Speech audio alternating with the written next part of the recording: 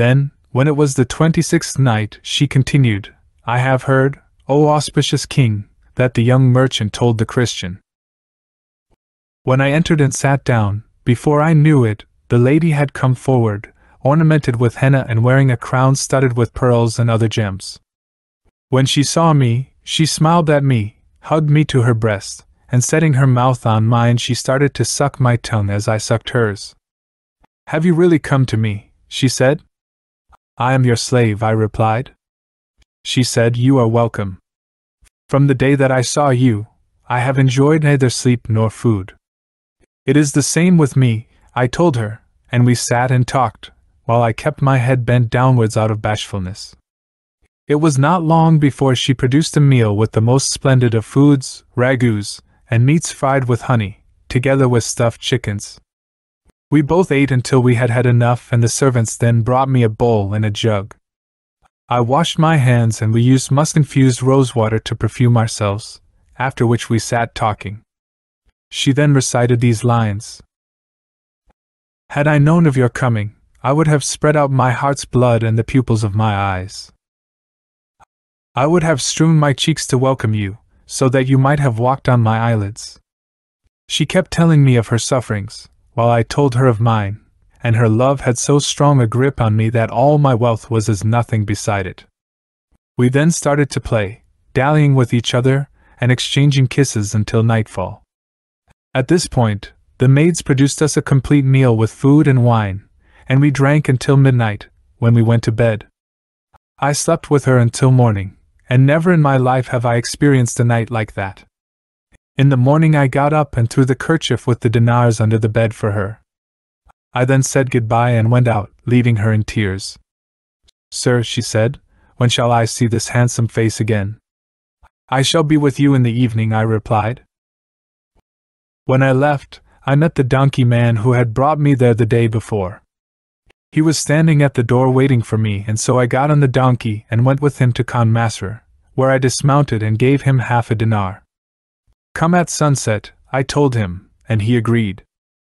I then had breakfast, and went out to collect the money for my goods. I prepared a roast lamb for the lady and took some sweetmeats, after which I summoned a porter, put the food in his basket and paid him his hire, before going back to my own affairs, tending to them until sunset.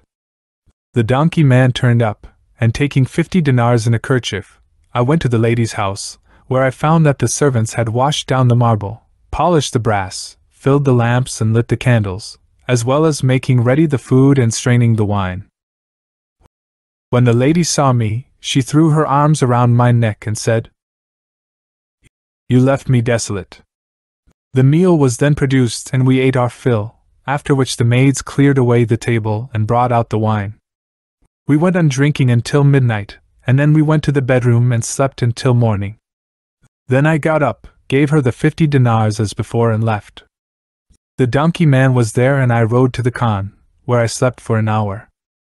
After getting up, I made preparations for the evening meal, getting ready walnuts and almonds on a bed of peppered rice, together with fried colocasia roots, and I bought fruits, fresh and dried, as well as sweet-smelling flowers. When I had sent these off, I went back to the Khan, and later I rode as usual with the donkey man to the house, taking 50 dinars wrapped in a kerchief. After I had entered, we ate, drank, and then slept until morning, when I got up, gave the lady the kerchief, and then rode back as usual to the Khan. Things went on like this for a time, until I woke up one morning and found that I had no money left at all. The devil has done this, I said to myself, and I recited these lines. When the rich man becomes poor, his splendor goes, just as the setting sun turns pale. If he is absent, no one talks of him. When present, he has no standing in his clan. He walks through the markets covering his face, while in the desert he sheds copious tears. By God, he may be with his own people, but even so, the poor man is a stranger. I went out of the Khan and walked up Bain al-Qasrain Street, going on until I reached Bab Zawayla. There I found a great crowd of people blocking the gate. As was fated, I saw a soldier and jostled him unintentionally. I touched his pocket with my hand, and on feeling it, I discovered that my fingers were resting on a purse there. Realizing that this was within my grasp, I removed it, but the soldier felt that his pocket had become lighter, and when he put his hand into it, he found it empty. He turned towards me, lifted his club and struck me on the head, knocking me to the ground. I was surrounded by people, who held on to the bridle of the man's horse, exclaiming, "Do you strike this young man like that because you have been jostled? He's a damned thief," the soldier shouted at them. I then came to my senses and found people saying, "This is a handsome young man, and he has not taken anything." Some of them believed this but others did not, and there was a great deal of argument. People were pulling me and wanting to free me from the soldier, but, as fate had decreed, the wali, the police chief and his men came through the gate and found the people crowding around me and the soldier. When the wali asked what the trouble was, the soldier said, "Sir, this man is a thief. I had in my pocket a blue purse with 20 dinars in it, and while I was stuck in the crush, he took it." The wali asked whether there had been anyone with him. "No," he said, and the wali shouted to his police chief, who laid hold of me, leaving me no place to hide. "Strip him," ordered the wali, and when they did, they found the purse and my clothes. The wali took it, opened it, and when he counted the money, he found in it 20 dinars, just as the soldier had said. He shouted angrily to the guards, who brought me before him. "Tell the truth, young man," he said. "Did you steal this purse?" I hung my head and said to myself, "I can say that I didn't steal it, but it has been found on me, and yet if I confess that I did steal it, then I am in trouble." So I raised my head and said, "Yes, I took it." The wali was astonished when he heard me say this, and he called for witnesses who, when they came, testified to what I had said. All this was happening by the Zuwayla gate. The wali then gave orders to the executioner, who cut off my right hand. Afterwards the soldier felt pity for me and, thanks to his intercession, the wali left me and went on his way. The people stayed around me and gave me a glass of wine, while the soldier gave me his purse, saying, "You are a handsome young man, and you should not be a thief." I recited the lines, By God, I am no robber, my trusty friend, and neither am I a thief, O best of men. The misfortunes of time cast me down suddenly, as my cares, temptation and poverty increased. It was not you but God who shot the arrow that struck the royal crown from off my head. After he had given me the purse, the soldier left me, while I went off myself, after wrapping my hand in a scrap of cloth and putting it inside the front of my clothes. I wasn't feeling well and I had turned pale as the result of my experience. I walked unsteadily to the lady's house, where I threw myself down on the bed. The lady looked at my altered color and asked, "What is paining you? Why do I see that your manner has changed?" "I have a headache," I replied, "and I'm not well." She was distressed and disturbed on my behalf. "Don't distress me," she said, "but sit up, raise your head and tell me what has happened to you today, as it is clear from your face that you have a tale to tell." "Please don't talk," I said, but she wept and said, "I fear that you have finished with me, for I can see that you are not your usual self." I kept silent, and although she went on talking, I made no reply. This went on until nightfall, when she brought me food, but I would not eat it lest she see me eating with my left hand. "I don't want to eat just now," I told her, but she persisted. "Tell me what happened to you today, and why you are careworn and broken-hearted." "I shall tell you soon in my own time," I said. Then she brought me wine and said, "Take this, for it will remove your cares. You have to drink and then you can tell me your news." "Must I really tell you?" I asked. "Yes," she replied. "If that is so," I said, "then give me to drink with your own hand." She filled a glass and drank it, and then filled it again and handed it to me.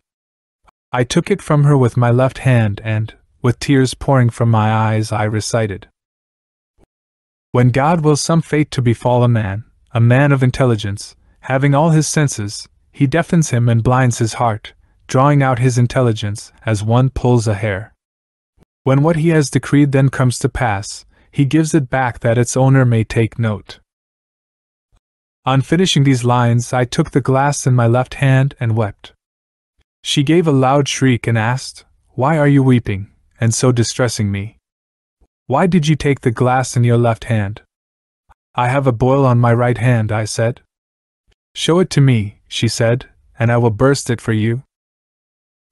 "It's not ready for that," I said, adding, "Don't pester me, for I'm not going to show it to you yet." I then drank the glass, and she went on pouring out wine for me, until I was overcome by drunkenness and fell asleep on the spot. She then looked and saw an arm without a hand. On searching me, she found the purse with the gold. She felt more grief than anyone had ever experienced before, and the pain of this grief for me stayed with her until morning. When I woke up, I found that she had prepared me a dish of 4 boiled chickens, and she gave me a glass of wine. I ate and drank and then laid down the purse and was about to go out, when she said, "Where are you going?" "To wherever it may be," I replied. "Don't go," she said, "but sit down." I did as she said, and she asked, "Have you loved me so much that you have spent all your money and lost your hand? I take you as my witness, and God is the truest witness, that I shall never leave you, and you shall see that what I say is true." Then she sent for the notaries, and when they came she said, "Draw up a marriage contract for me and this young man and bear witness that I have already received my dowry." They did as they were told, and then she said, "Bear witness that all my wealth, which is in this chest, and that all my slaves and servant girls are his property." This they did, and I accepted the transfer of ownership, after which they took their fee and left. She then took me by the hand and led me to a closet, where she opened a large chest, telling me to look at its contents. I looked and saw that it was full of kerchiefs. "This is your money which I took from you, for all the kerchiefs that you gave me, each with its 50 dinars, I put together and dropped into this chest. Take your money, for it has been returned to you, and today you have become a great man. It was because of me that you became a victim of fate and lost your hand. For this I can make you no fair return, as even if I gave my life, it would not be enough by way of repayment." Then she added, "Take charge of your wealth," and so I transferred what was in her chest to mine and added my money to what I had given her. I was filled with joy, my cares left me, and I got up, kissed her and thanked her. "You have given your hand out of love for me," she said, "so how can I repay you?" And she repeated, "If I gave my life in love for you, it would not be enough and I would not have settled the debt that I owe you." Then she made over to me by formal deed all that she owned, dresses, jewelry and everything else. She spent the night with me, distressed by my own distress, until I told her all that had happened to me. After we had had less than a month together, she became very sick, and her illness intensified, until after only 50 days she was removed to the next world. I made the funeral preparations for her, buried her, arranged for the Quran to be recited over her grave, and distributed money and alms in her name, after which I went away from her tomb. I then found out that she had left a huge store of money, together with properties and estates, and among the storehouses was one filled with sesame, some of which I sold to you. I have been too busy to settle with you over this period because I have been selling off the rest of the goods, together with everything that was in the storehouses, and up till now I have not finished collecting the purchase price. As for you, you must not refuse what I propose. I have eaten your food and so I make you a present of the price of the sesame that you have with you. You now know why my right hand was cut off and why I eat with my left." "You have done me a very great kindness," I said. The young merchant then asked, "Would you like to go with me to my own country? I have bought trade goods from Cairo and Alexandria, so will you come?" I agreed to this and arranged to meet him on the first day of the next month. I then sold all that I had and used the price to buy more trade goods, after which the young man and I traveled to this country of yours. The young man sold his goods, bought replacement stock and went back to Egypt, while it was my fate to be sitting here tonight when all this happened to me, a stranger. Is this not more remarkable than the story of the hunchback, O king of the age?" The king replied, I must very certainly hang you all. Morning now dawned and Shahrazad broke off from what she had been allowed to say.